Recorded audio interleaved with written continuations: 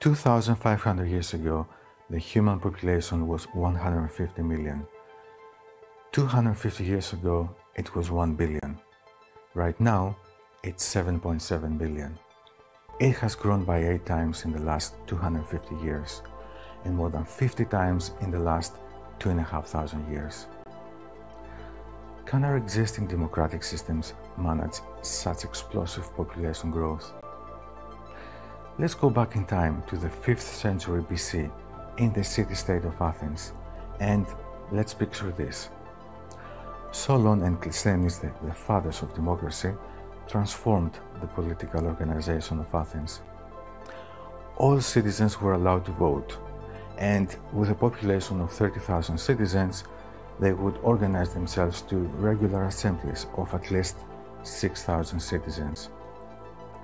They would gather together in order to discuss, debate, and decide about proposed laws, foreign policy, and other matters.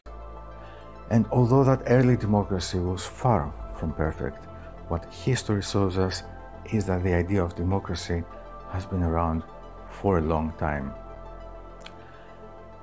Looking at what we achieved as a species, one would assume that we have progressed significantly in all aspects of life. But what about democracy? Have we really progressed there? I would say that we haven't. We haven't progressed as a democratic society. I would say that we've regressed and that we're charting to dangerous territories. We may be heading to a future where our democratic systems are distorted and may be damaged beyond repair. We have created a globalized world. We have achieved astonishing technological advances. We have secured a universal set of fundamental human rights. The world economy is growing. In less than a generation, the value of the yearly global economic production has doubled. Increasing productivity around the world means that we have less poverty than ever before. Poverty rates have been decreasing steadily in the last 30 years. We have better education. We have seen a massive increase in literacy rates in the last 100 years. The global literacy rate in the adult population has risen from 31 to 86%. The advances in medical technology have been phenomenal.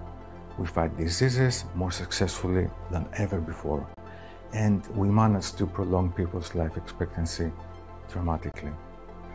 The average life expectancy 100 years ago was only 34 years.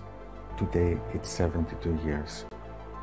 Never before have we seen such drastic changes purely contributed to technology alone. Now, let's go back again. 2,000 years ago, the Romans used pigeons, fire beacons, and torches to communicate long-distance messages. 200 years ago, Samuel Morse sent the first message from an electrical telegraph. It was the first time that humans made communication almost instantaneous. Today, we have more than 2,000 communication satellites orbiting the Earth, providing communication links and allowing people to be connected in the most remote places of the planet. We are more connected than ever before. 5.2 billion people are using mobile phones. 4.6 billion people are using the internet on a regular basis. And more than half of the world today uses social media. 9 new social media profiles are created every second. We have seen exponential growth in information sharing due to the advances of technology in media. Radio, TV, printed media have traditionally occupied and monopolized the creation and distribution of information content. But since the birth of the internet, access to information has become instant and available to everyone. And although technology advances at astonishing rates, we seem to struggle to keep up with updating regulations and modernizing our democratic systems to coexist harmoniously with today's society and today's needs and requirements. Unfortunately, without proper rules and regulations, the mass volume and speed at which information is distributed nowadays provide the ideal conditions for creating and spreading misinformation and disinformation, or otherwise known as fake news. The spread of fake news creates an information disorder that is difficult to monitor and erodes trust in media outlets, authorities, governments, and of course our democratic systems. We seem to struggle to agree on the most crucial thing of all. We struggle to agree on what is truth, what is fact, what is democracy. Is our democracy under threat? I believe it is. Our democracy can be under threat. Can our democratic systems be modernized?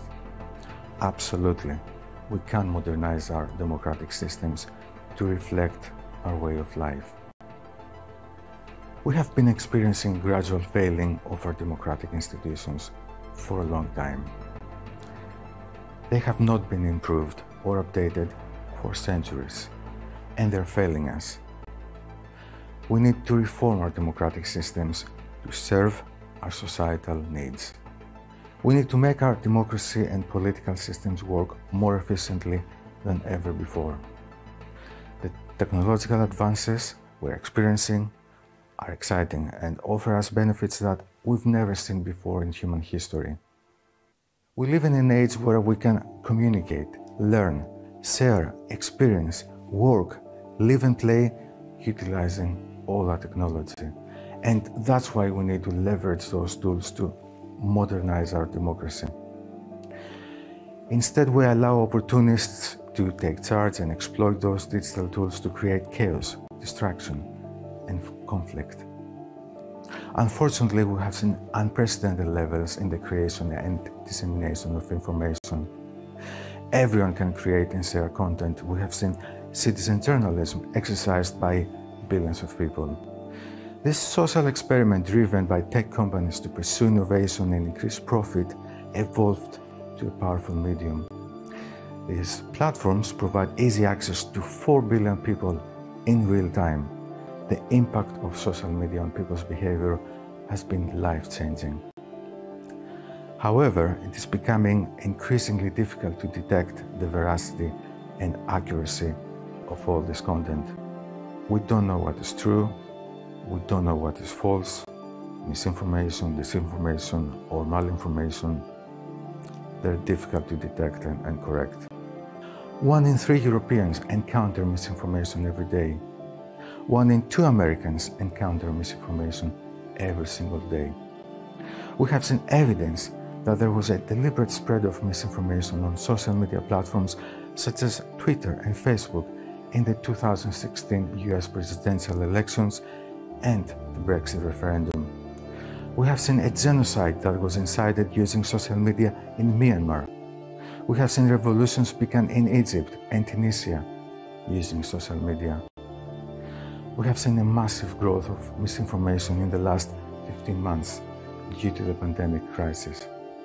We have seen fake news about the virus, fake videos, fake pictures, fake cures, fake treatments, supremacist ideas, and anti-vax theories. But we have also seen examples of good practice. We've seen examples of best practices with the modernization and digitalization of democratic systems in Taiwan, Spain, South Korea, and Iceland. They've been able to reshape their democratic systems, utilizing the best of digital technology. They listen to their citizens, their societal trends, and they are actively reforming their democratic decision-making by incorporating digital tools to enhance civic engagement and participation. They use blockchain technology for voting and digital platforms aimed at harnessing collective intelligence. We have seen the benefits of digital democracy of the citizens, by the citizens, and for the citizens. In many countries around the world, we have been experiencing bipartisan politics.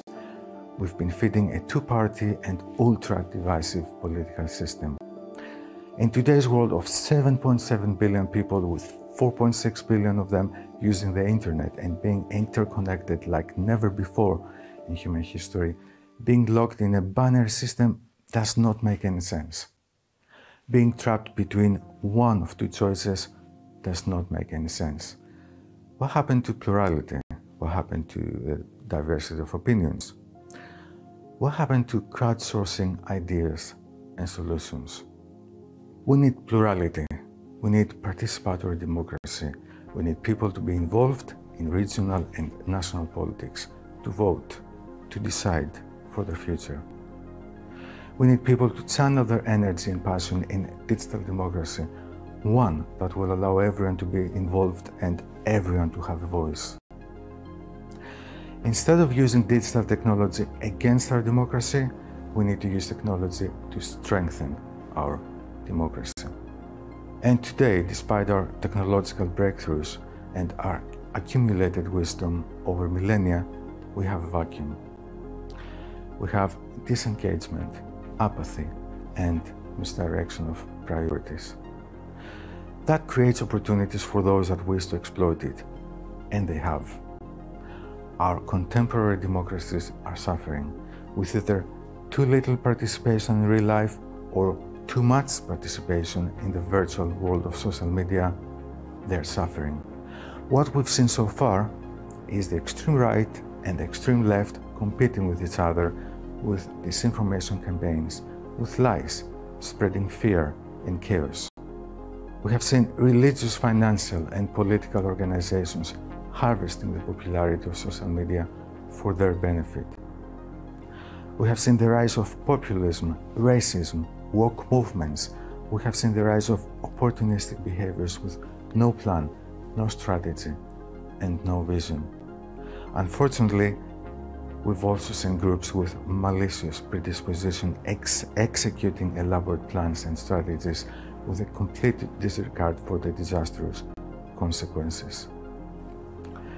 We have seen the tech giants with their social media platforms allowing for this to happen because they refuse to regulate themselves, because they are complicit in what is going on and ultimately becoming enablers and facilitators of undemocratic practices.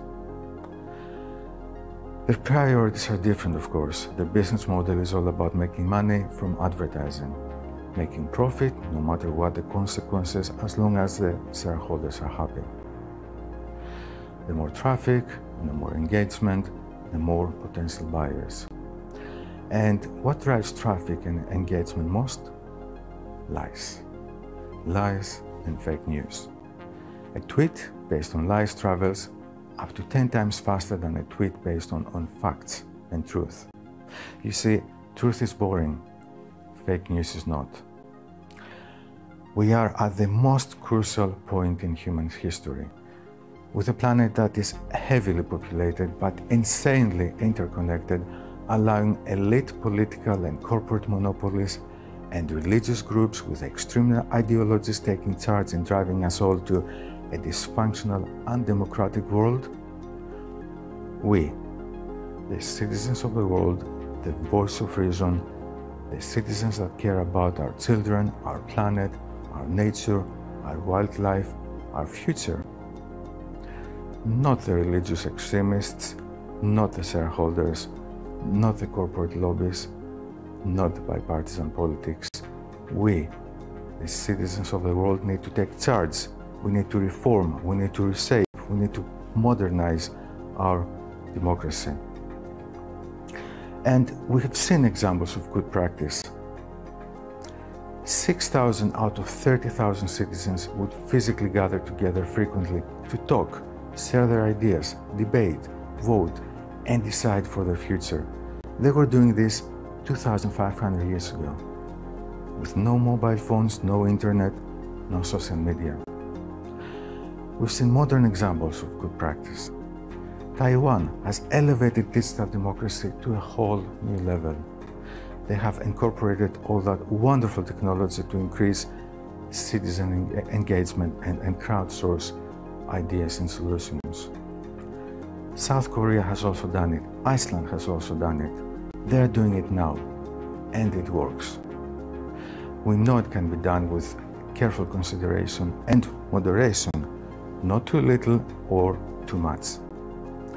We must create a modern democracy of the citizens, by the citizens, for the citizens.